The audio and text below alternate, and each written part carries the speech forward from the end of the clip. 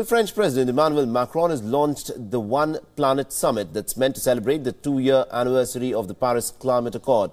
Macron reiterated his wish to highlight the actions launched during the last 2 years of the landmark agreement and also celebrate the accomplishments that have been made by the civil society and the governments. The summit saw several country delegations and famous advocates of the fight against climate change, such as Bill Gates or entrepreneur Richard Branson.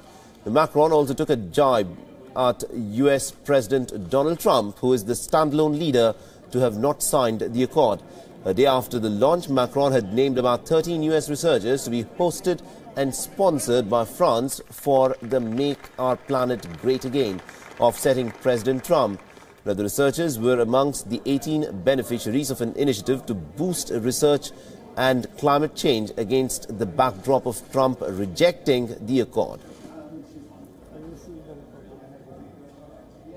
The decision of President Trump just to leave the Paris Agreement was the very beginning of a new story. And I do believe that's our collective chance. It created a huge momentum. After this decision, we accelerated the ratification. We had more and more countries joining the club and ratifying the Paris Agreement. It was a sort of big shock for a lot of people, saying, wow, if the very first country decides to leave the club, now it's at risk.